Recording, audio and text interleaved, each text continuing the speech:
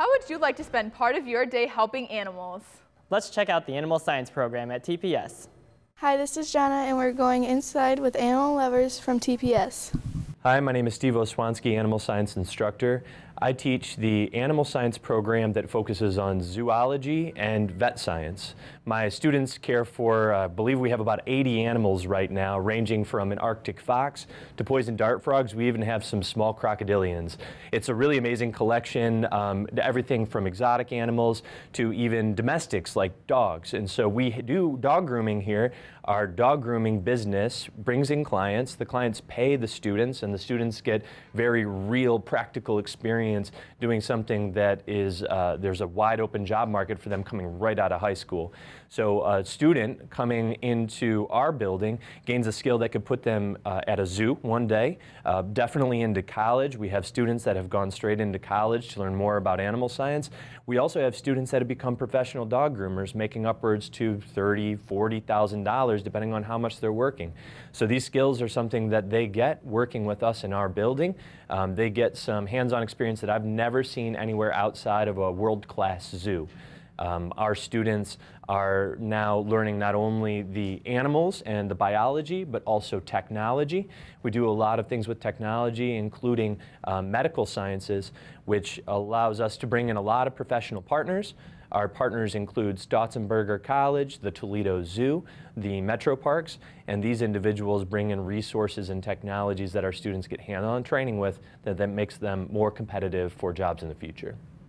Is animal science the right program for you? Things that maybe you might find interesting. You like to go outside and look for animals. You're interested when you see animals. You love taking care of your pets.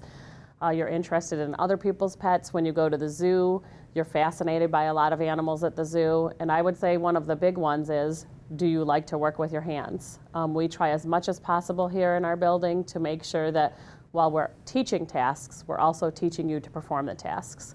So we might teach you how to handle and weigh a crested gecko, and we might actually use a live crested gecko to get a weight and get that down to the gram. And those are things that we do to make sure that our animals are healthy, and those are real world skills that you can then translate and use in your job. A lot of our students, when they come back and talk to us about jobs that they have, they talk about very specific things that they learned that they had professors in college or their employers were impressed that they had already known. So a normal day starts pretty early at 7:30, and for our students, to them, that's the worst part of the thing, is that we start at 7:30.